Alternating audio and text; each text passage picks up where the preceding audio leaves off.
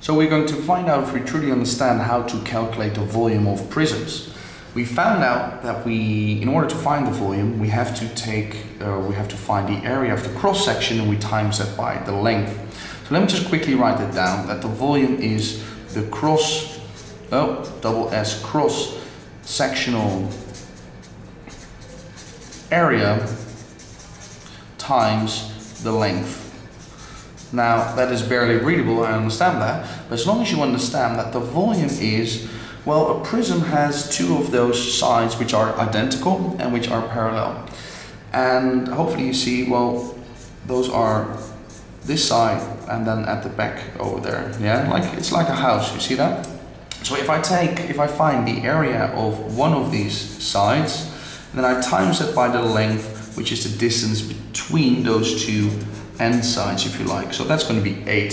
So the length is 8. Let me put that there already, times 8. I'm just going to find the area. And let me draw that house for you. I'll do that on a separate piece of paper, because otherwise, let me get a piece of paper. Otherwise it gets a little bit confusing. The house, let me sketch that. It's like this, and I'll just sketch the whole thing for you. It's like that. It says 5, 8, 7, and then 12. Okay. Now, how do I find the area of that house? Well, what kind of a figure is it?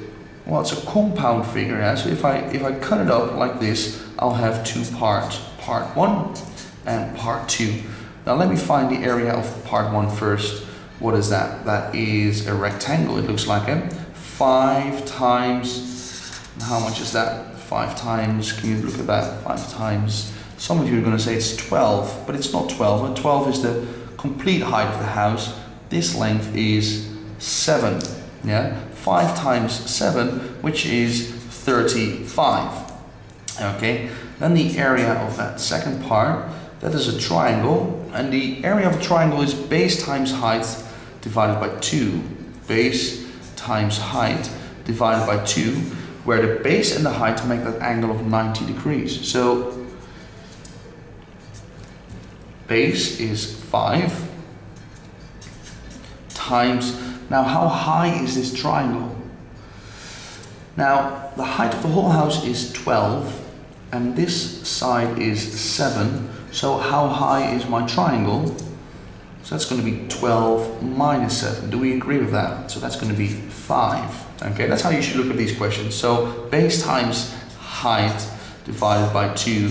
So 25 divided by 2, which is 12 and a half. So what is the total area of my cross section? Yeah, so that is 1 and 2 together, the rectangle plus the triangle. So that's going to be 35 plus 12 and a half, which is 47 and a half. Okay, let me go back to the initial paper where we said that the volume is the area of the cross section, 47 and a half, we just found out, times the length, which is the distance between those two similar sides. 47 and a half times 8, you can use a calculator for that if you like. It equals to 380.